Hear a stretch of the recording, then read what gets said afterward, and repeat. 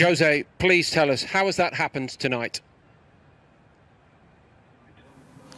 Good question.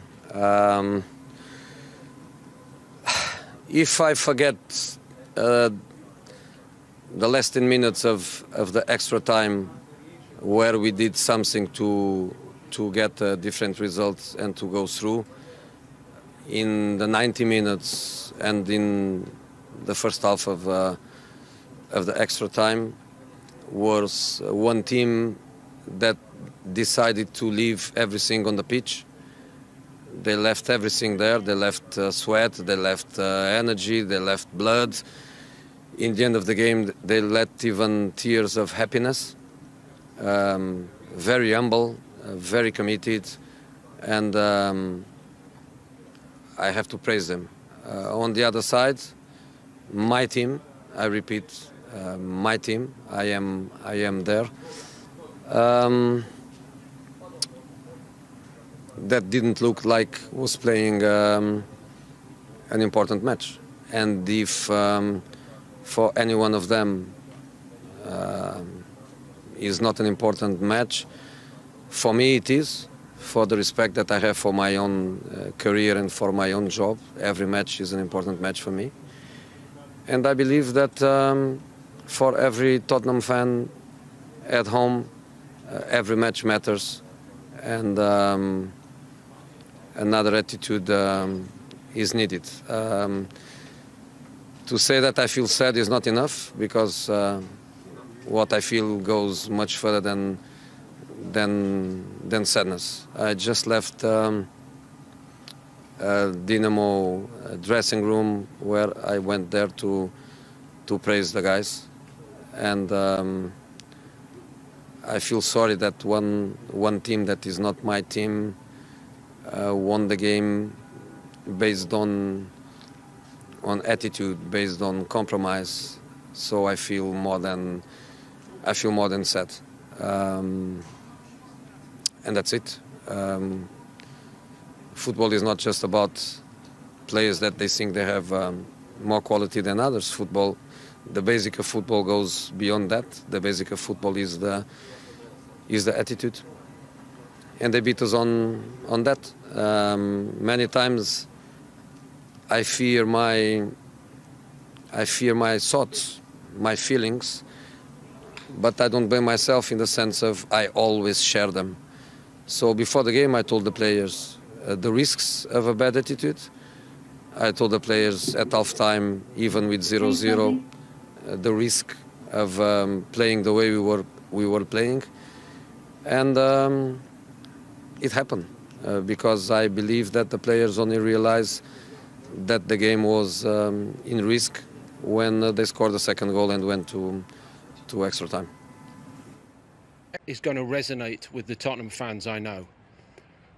Big defeat against Arsenal. Now this tonight, Jose. What is, compared to the teams you have managed and coached through your career, what is missing in this group of Tottenham players? Where are the winners? I don't think you can expect me in front of cameras to go deep as that. I never liked the feeling of some guys in football that say,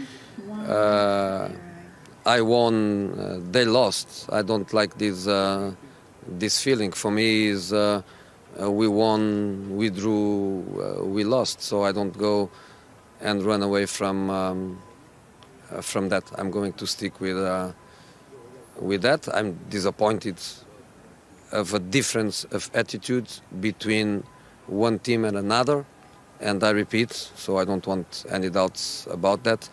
I feel sorry that my team, I belong to that team, I feel sorry that my team is the team that didn't bring to the game not just the basics of football, I believe the basics of life, which is to respect our jobs and to give everything. It's a mighty blow to Tottenham Hotspur as a football club, this, isn't it? And Glenn Hoddle, who, as you know, has got a huge status among the Tottenham support, he said on BT Sport, disastrous and diabolical. Does it hurt you, Jose, to hear that? You know, Mr. Rodel, of course, is a legend at the club, and every word that he says, positive, sometimes negative, other times, are to be very, very respected.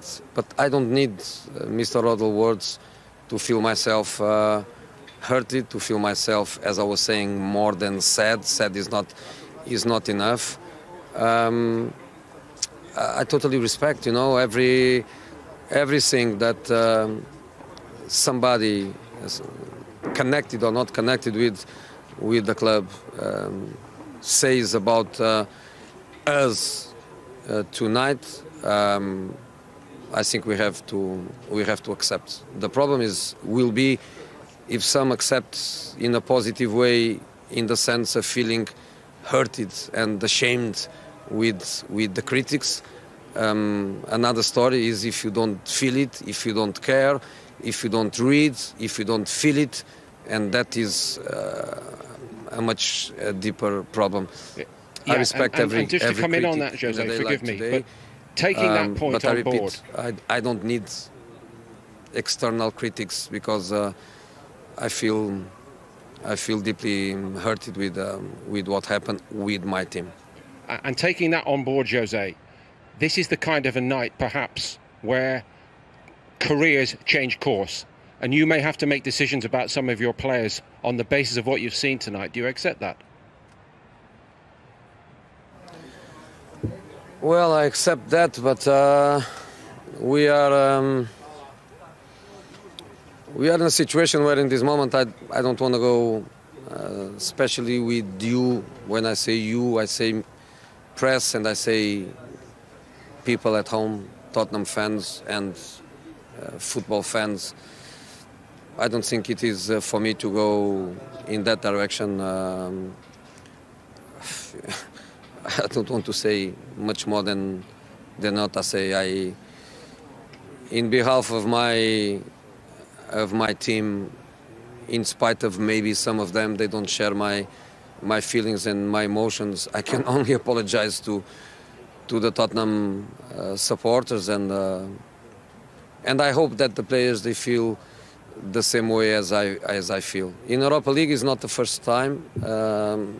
In Antwerp I had, of course, not a feeling of the same dimension because it was a group phase and we had a chance to win it and to go through. Today is, of course, live or die, and in this moment we die. But it is a feeling that I had. And some other matches I had the same feeling, but until the last day of the season, we have to try to do our best. Jose, thank you very much indeed. Safe home. Thank you. It's a disastrous result for the club. I certainly didn't see it coming, I've got to say. But to be fair to Zagreb, they showed more heart, more determination. In the end, with Orsic's hat-trick, they showed better skills, better technique and ability. And in the end, you've got to say they deserved the win. But Spurs were diabolical tonight, they really were. Yeah, we're bound to look at it, obviously, from a Tottenham perspective, an English perspective, but Tottenham have contributed to their own downfall, haven't they, tonight, for all of the good play from the opposition? Yeah, well, they have, because, you know, in the first leg it could have been 3 or 4 that looked more than comfortable. We always knew it'd be slightly different in this game, but you felt like it was coming, you know, right from the first kick-off. There was no impetus, there was no, you know, they weren't quick in their passing, they weren't dynamic in their closing down, and Zagreb just grew into the game, but Tottenham allowed that. So credit to Zagreb, you know, with all due respect there, they played very, very well, and I have to say, they were the better team. Yeah. Obviously, when you're playing with a 2-0 lead, it is that balancing act. But they got it wrong, didn't they? They got it wrong before Zagreb got their noses into this match and this tie, and then afterwards they fell apart. I think mentally they've got it wrong right through the game. I mean, I said at half-time, saying, like, well, if Zagreb score, then I'm expecting a reaction from Tottenham. The game would open up, they'd have a nibble, but I didn't expect Zagreb to actually then take control of the game. That was Spurs' opportunity to respond. Make that response as a team, individually, and they went backwards. They went downhill instead of fighting against. Hang on, you know, don't give them any glimmer. They're back. If not, you know, they were just playing at the pace that they wanted to play at. They should have upped the gears and gone through the gears. They didn't. There was not enough ability in the team or anyone on the night that was going to say, I'm going to take responsibility here. I'm going to change this game for us. Everyone was looking at each other, and that can happen. And when it happens, it's a disaster for a team. You're looking at each other and you're saying, you know, you need leadership. And Hotspur not playing tonight just shows you what they do need. He's had a great season, Hotspur. Suspended, massive miss, because I think some of the key goal, he would have been in that defensive position. But I think he's one that actually leads them. Right. He's the one that actually is always talking to players and he's demanding. They missed him big time today, they really did. I mean, you've both worn the shirt with pride. It's been the worst possible week, hasn't it?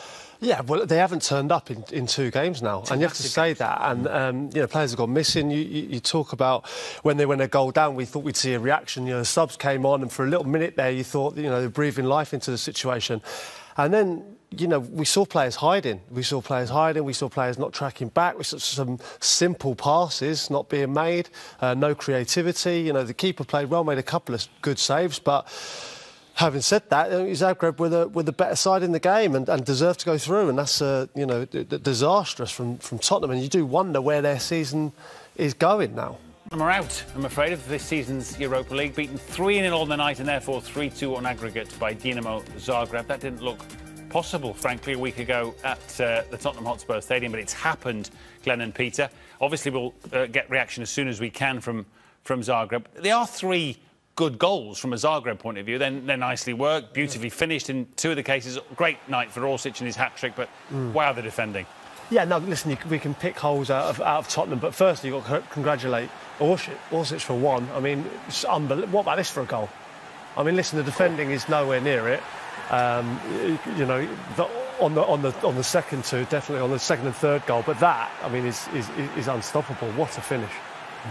Here's the second, Glenn. Again, well worked, but Sissoko perhaps on this occasion the most culpable. Yeah, I mean, no disrespect, he's not in the team to pick passes and that, so he's in the team to defend and become that extra defender when you need him. And he's let him run from deep, Orsic, and he's had the freedom there. You see Bow, look, that's not good enough. You've got to really look at that. There's no determination. The tackle from Aurier is a schoolboy tackle. He's turned his back on him and flicked it. Look there, flicked his back. That is horrendous tackling. Great finish, I've got to say. It's a beautiful goal. Yeah. Defensively there, you know, Bale stopped running.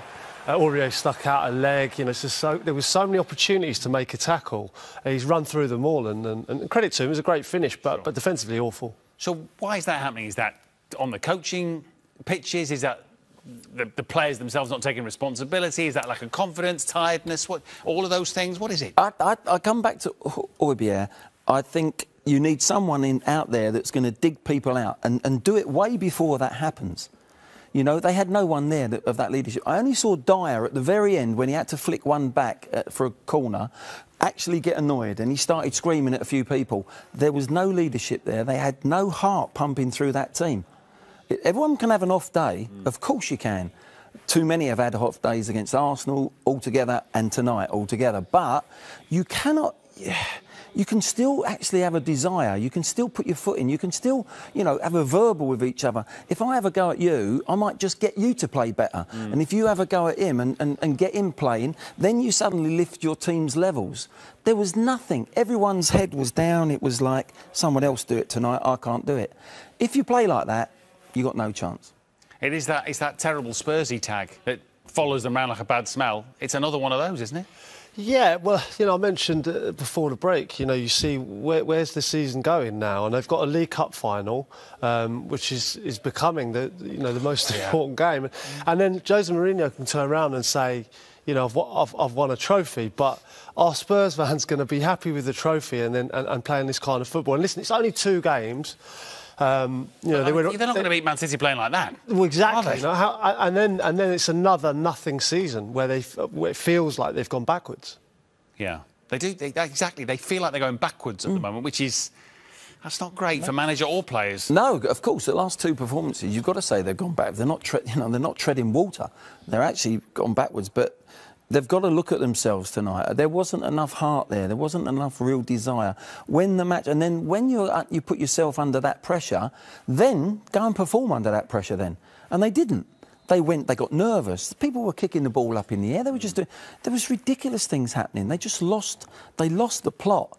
but they also lost their heart. They lost their desire to do something about it. Sometimes you can get back into a game, not by a silky pass, which we were hoping for and looking for, or a wonderful goal. You get it by pure hard work and someone making a tackle, the ball spins off to someone else, and you get a bit of luck, and that's how you get back into a game. And that's what they were needing tonight, but they didn't deserve it because they didn't put the effort in. I just thought they approached the game in the wrong way. I know they were 2-0 up, but it felt like they would just go in there to sort of not concede. Yeah. Whereas I felt, you know, the best players Tottenham have got are attacking players to take it to opposing teams. And I think if they'd have gone for, you know, one, possibly two, it would have just killed them straight away. But they grew in confidence and then they paid the ultimate price. Yeah. I've got to say, from that first leg, how dominant they were and how they... There's no way I could see Zagreb actually performing like that anyway. So, to a certain degree, we got caught. We got caught ourselves. The difference was we weren't out on the pitch. You know, you had players out there that could do something about it. I couldn't see that from that Zagreb team, Peter. I don't know about yourself, but from what I'd seen in the first leg, you know, this was a game to get beat 3-0, to get beat 3 from a very, very average team. They had Orsic was unbelievable on the night, but other than that, it's an average team. It's no more than that. And that is the real concern, I think, flying back tonight when the players and the management will be thinking, we haven't played a very good side here and we've got beat 3-0. Yeah. Where does this leave Jose? Obviously, it's his players that have gone out and lost this game. He's picked a strong team, in fairness. He's made changes during the game to try and affect it, and no one's really stood up and be counted, but it'll hurt him, won't it? But some Spurs fans have never really caught fire with Mourinho, and this doesn't help. Well, listen, I speak to Spurs fans a lot. You know, I've got a lot of friends who are Spurs fans, and they're not happy. The last two games is a North London derby where they lost with a whimper, really, and going out of Europe tonight, you know, their season's hanging by a thread. And when I look at someone like Harry Kane trudging off the pitch there, and I think it's Champions League, he shouldn't even be playing this competition. He's a Champions League player. He's a player that should be there. Talk about Lewandowski, Haaland, Mbappe, Kane. He's up there with those. He's gone out to Dynamo Zagreb today, and that's the worrying thing. It's like, where does that? Where's his head at? You know, not just the manager, but those players, Son, Kane, players who deserve to be playing at a higher level than the Europa League. And yeah, of course, they're loyal to Tottenham, and we all hope they will be. But games like that certainly don't help. No, and Harry, in fairness to him, has been at Tottenham a long time and has talked more than once about, I need to win trophies if I get the chance in my career. And he's 27, 28 this summer. I mean, he is at a crossroads. Of course he is. And I think that's, you know, the club to a certain degree has been at a crossroads this season on the Harry Kane and possibly Son even, you know, on that story, because they're running out of time. You know, there's a League Cup final. You can't put all your eggs in one basket on a football match. Yes, you can win that game. Of course, they've already beaten City once this season. But, you know, they're a very good side, probably the best team, them and Bayern Munich, in Europe. So they've got to play every single player was so poor tonight, and on Sunday, every single player's got to be 9 out of 10. Now, to produce that at Wembley in a cup final, you just don't switch it on like that. Yeah. You just can't do that. So they could still win that trophy, of course, but... Would that save the season, or would that paper over these cracks? Well, would it save the season? Yes, it would save the season, because if they didn't win it, if they don't win it, where's the season going to end up? What's going to be like then? He's been brought in, Jose's been brought in to win silverware. Yeah. He's got to a final. Whether the fans like it or they don't like him, they're in a final, and for that day, they're going to support their club. They're going to want to beat City, and if he wins a trophy, for the long term, it might not be the right thing for the club, but he's been brought in, and if he wins the trophy, it's a hard task, but if he does, that will actually say, well, you were brought me in, let's go from there. And don't forget, for every Spurs fan out there, if we did win it, that's the first trophy he won for Chelsea, was the League Cup. You know, it didn't just happen, first of all, the Premier League, and then that was a step. You have to start somewhere, and you know, that could be a stepping stone. We're miles away from that at the moment, absolute miles away, but you've got to be optimistic. Sure, yeah, and they'll have to not only defend an awful lot better against Manchester City in that final than they did tonight, also need to take their chances. They did create some chances tonight, both in the 90 minutes and in extra time. Pete, not loads, and they weren't amazing, but... Yeah, they did. I mean, this was the best period, really, when they made the changes. Bale came on. It was a lovely bit of skill from Gareth Bale, and, you know, Jink backwards and forwards, put a lovely ball in, and yeah, you back Harry Kane to score that, And again, Bale there with a snapshot, but it was too little too late. They should have been doing this from the first minute. Yeah, they should. They should. And that one, wow, it just doesn't quite either fall to Vinicius or Harry Kane. Yeah. It just panicked a little bit, Vinicius. It did come to him quickly, but then Harry Kane, how many times you've seen him in that position? Yeah. He smashes it in that near post. It was a great save again, but it was one of them night. That's the desperation. That's when pressure comes on you. That down there, he's rushed it. There. That one, OK, there's bodies on the line. It's a wonderful, wonderful save. And then the last one, Bow even might have put that in the top corner, but you're under pressure. And they've caused that themselves, gone out and played. They're 2-0 up. Yeah. You know, to get beat by that team 3-0, I just couldn't see it coming. But it has happened. It's a hard lesson to learn. But my word, they've got to show a lot of character now for Villa at the weekend. Yeah. And to get something going again, to actually give themselves a chance in that League Cup final. Yeah, I mean, Glenn pointed out the absence of Højbjerg and the absence of leadership, but elsewhere in other teams and in Tottenham at other times, when someone's missing, others fill the void, don't they? They stand up and be counted, whether it's psychologically in terms of leadership, the kind of standards they set on the pitch. Who else but the captain, and glimpses from the captain, is really showing that in a Tottenham shirt? Yeah, I agree. Højbjerg is a miss, but there's more on that pitch to be able to cope with that. I'll go back to my point again. I still think the best players in Tottenham side are attacking players, so I feel that you need to take the emphasis more to the team you're playing against, and I don't think that happens enough. Defensively, I don't think Tottenham are good enough to sit back and soak up pressure. I think defensively they are found wanted at times, and the best players are going forward, so what they need to do is just attack teams more, and that's just not going to happen with Jose Mourinho, I'm afraid. I think the question before the game is, how do you think we're going to get through? Do you think an away goal is going to get us through? Yeah. Or do you think a clean sheet? Well, you all thought away goal, didn't you? Away goal? Yeah, but the team didn't play like that. No. It looked like it was just going to go through the motions and say, look, we're 2-0 up, let's keep a clean sheet and we get through. Instead of saying, well, the away goal just kills the tie off.